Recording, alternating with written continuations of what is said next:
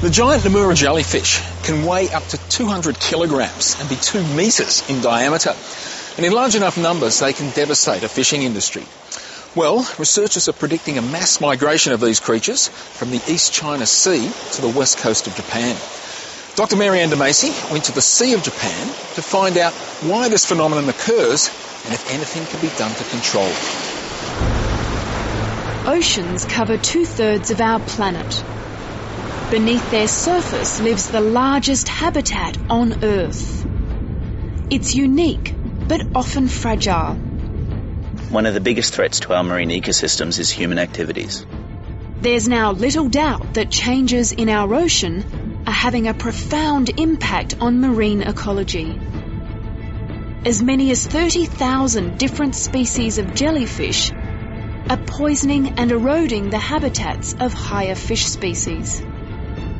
Now, sumo-sized armies of slime are descending upon the Sea of Japan. It's really the big problem. The fishermen are crying with this phenomenon.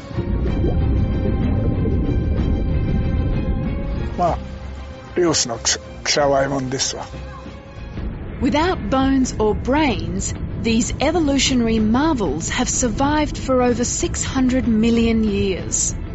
Now, researchers are hoping to unravel the mysteries behind their invasion. Here, I join Japanese scientists as they explore what's been dubbed the rise of slime.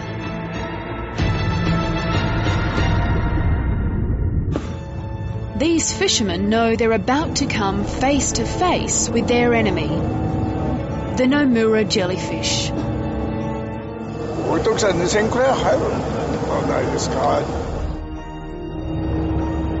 As the sun rises, so does the tension.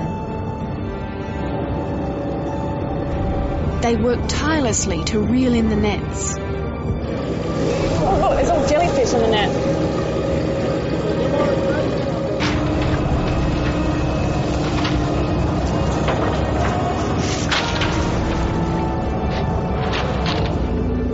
It's obvious the jellyfish have returned for the season.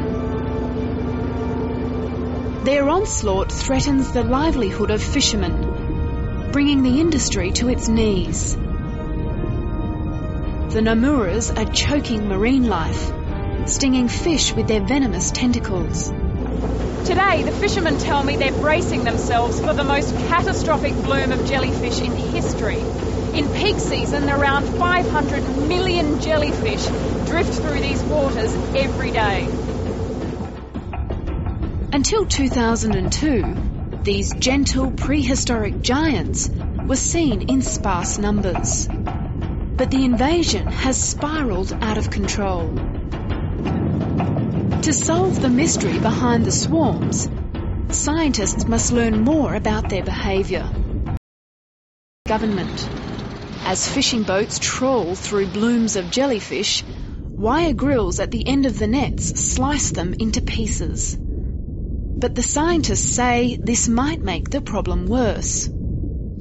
The female has as many as 1 billion eggs. Slaughtering the jellyfish will only disperse billions of eggs into the ocean, and when the conditions are right, the numbers explode. Now, there are various theories on what's causing this explosion of jellyfish. Ironically, one of them points the finger back at the fishing industry. We're taking out the small pelagic fish in the oceans. These are things like anchovy and sardine and herring. When we remove them from the ecosystem, we find less predation on the young jellyfish, and there's actually more food around for the jellyfish to eat, and so they increase in numbers. As a result, the ecological switch in parts of our oceans has been flipped. We end up with a system that was dominated at one time by fish, now being dominated by jellyfish. And we're starting to see that in Southeast Asia, the Mediterranean, the Gulf of Mexico, and off southern Africa. Over the past 5 decades, a staggering 90% of big fish have disappeared from the ocean. Industrialization